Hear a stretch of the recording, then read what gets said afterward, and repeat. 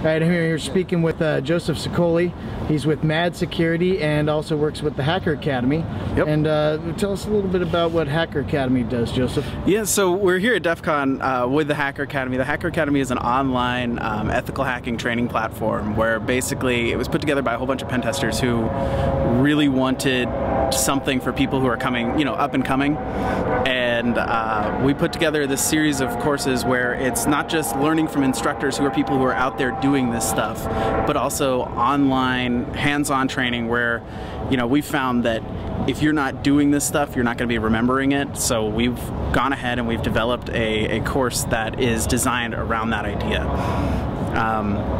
We start you at the very basics where it's not just, you know, here's networking and that sort of thing, but also this idea of how do you look at problems differently? How do you get your hands around, like when you get dropped into a big network, how do you break that process down? And then we walk you through the steps of like, here's doing hands-on of this or that, you know, where you're actually doing cross-site scripting and that sort of thing. We're also in the process of revamping a lot of our content. We're developing a whole Defender side of things where here's how to operate a security operations center. Here's, here's how to best utilize the tools in your environment.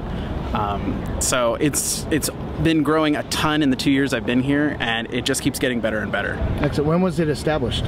Hacker Academy in its current form was established in 2010, and I believe, somebody's going to check me on those dates, but yeah, Hacker Academy was established in 2010, and we've really been rocking through some of our new content. We have a new content director who's, she's riding me for slides, so. Okay, and what about a skill level for somebody who's interested in participating in your trainings? Skill level, so the beauty of it is, if you have a higher skill level, you can skip over some of our lessons. If you have, if this is just something that totally interests you and you just want to jump in, it's perfect for that. Starting you at the very, very ground level.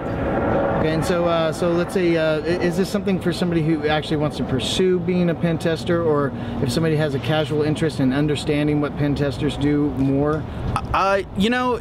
It's definitely something, if pursuing penetration testing is something you're looking for, it's great for that. I know, because when I got hired on, they used that as my training as a pen tester. But if you want like a casual thing, want to get familiar with certain tools or that sort of thing, it's really good for that as well. Okay, and so give us a little breakdown of what does it mean to be a good penetration tester? Oh man, what a loaded question. It is a loaded question. Being a good pen tester, the biggest thing is you have to kind of approach it as a science. You have to go through and you have to be documenting, you have to be thorough, you need to be exhausting, not just here's the output of the tools, but also the analysis. That's what really separates the good and the bad pen testers.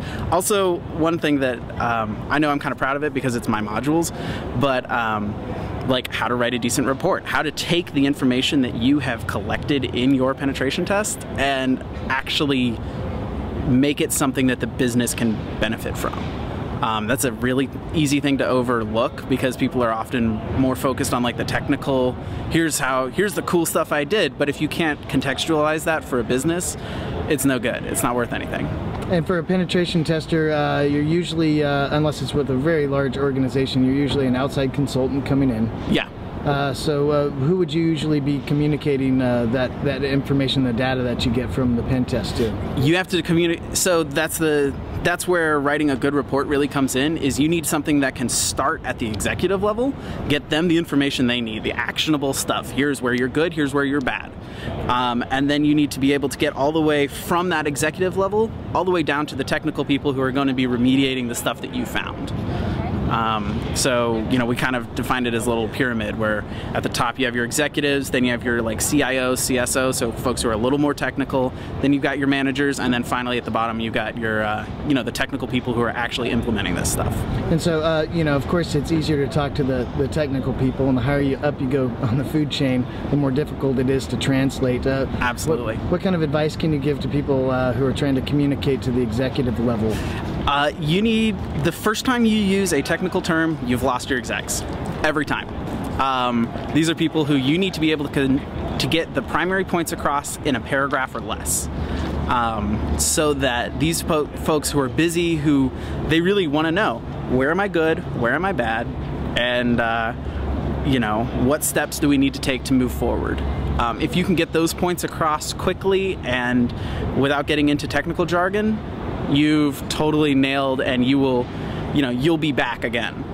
Excellent. And so if somebody wants to get more information on Hacker Academy, where do they go? They go to thehackeracademy.com, or always like reach out to us on Twitter. We're at Hacker Academy. Excellent. Okay, Joseph Sokoly, thanks for taking the time out. Mad Security, Hacker Academy, check them out. Absolutely. Have a good one.